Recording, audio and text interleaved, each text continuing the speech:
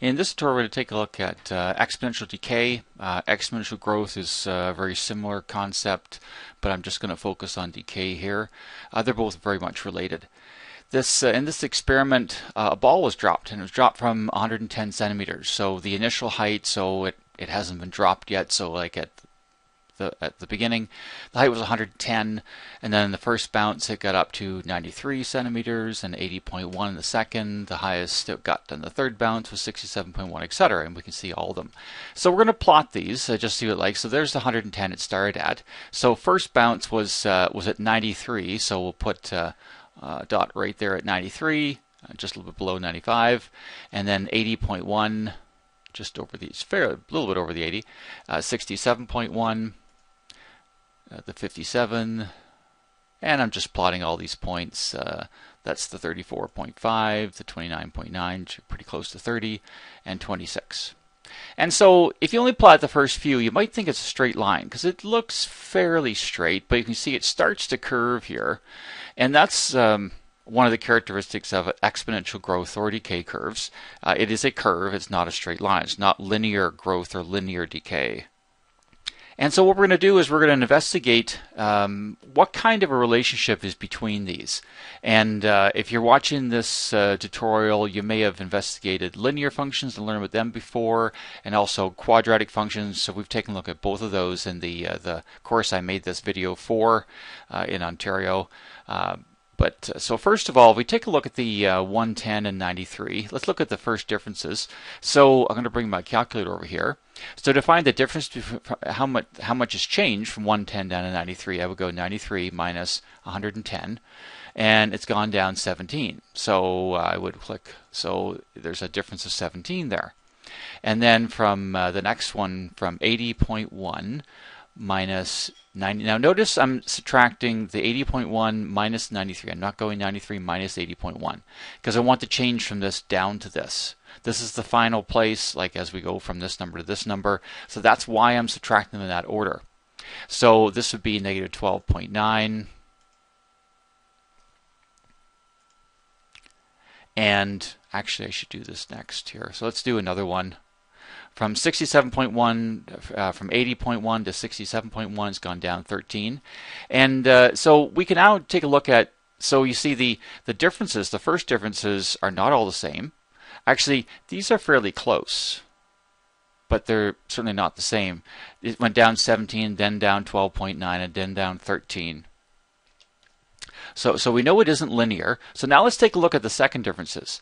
If we go, bring the calculator back, from negative, I'm going to take the negative 12.9. I want to change from here to here. So negative 12.9 subtract negative 17.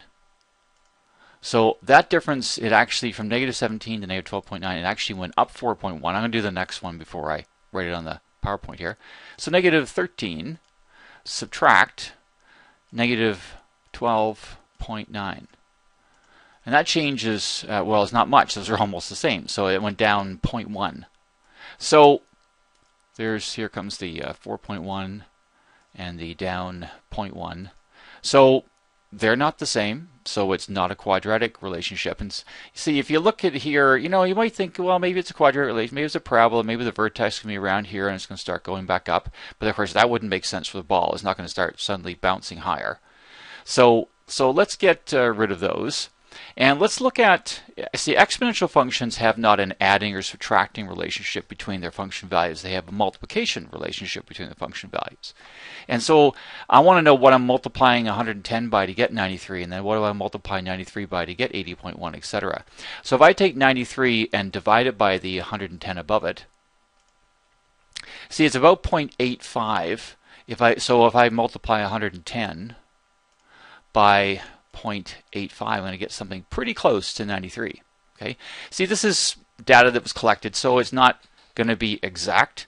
So that multiplication relationship is, see, it's actually multiplying by about 0.85. Let's do the next one. So what do I multiply 93 by to get 80.1? Well, let's divide the 80.1 by the 93. Oh, and it's about 0.86, so this would be times 0.86. Let's do another one. what do we multiply the 80.1 by to make 67.1? So 67.1 divided by the bounce above it. It's about 0.84. And let's do another one. So let's go the 57 divided by the 67.1, and we get about 0.85 again. And I'm not going to do them all individually here. The rest of them, there's the rest of them. You can see it's all right around 0.85. Okay, we could average them out, I suppose, get more precise what the relationship is, but you can see what that seems to be. So that's the relationship between the function values in an exponential relationship. This is decay, so you're actually losing about 15% of the height in each bounce, or it's bouncing to about 85% of the previous height. So this is decay. If it was growth, then these numbers would be going up, and the multiplying factor would be something over 1. So we'll get into that in other tutorials. So let me show you something here. Here's my graph. That's actually the same points as here. A little different scale. That looks slightly different. But so if I plot in here my 110 times, so it's 110, start from 110, and we're at the multiplying factor is about 0.85 to the power of x. We'll get into this one in a moment here. So if I graph that, I'm going to turn that function on now. You see that very closely approximates those. It's even maybe a better fit than this one I graphed over here. So what I did was I took all, let's make this a little bit bigger. I took all these points and from the table here, and I entered them in two lists in my graphing calculator. There's the last one, 26. And so I'm going to perform, it's called well, there's all kinds of regression formulas in here. I don't want to do linear or quadratic. I want to do an exponential one. So there we go. There's the exponential one. So I have the numbers in list 1 and list 2. And so it's going to come up with an equation for me. So it's using as its now, so that's the initial value. That's the 110. So it's approximating at 109.4 approximately. And so that's the base here. So it's very close to the 0.85 I used. So 109.398, and this is my base, is about 0.85. That was the second function I had in here. And I've actually turned that one on and graph it. And you can see a graphing here coming along, but it's tracing almost exactly on top of the other function. If I go trace, okay, I'm on the plots right now. By up arrow, I'm on the second function, the one I just plotted. If I'm by down arrow, I'm on the one I typed in that I got by estimating. So, but that's just a little bit about what exponential decay looks like. Growth is a very similar concept, and we'll get into that in other tutorials. So that's the sort of an introduction into exponential, more decay, but growth is a very similar concept.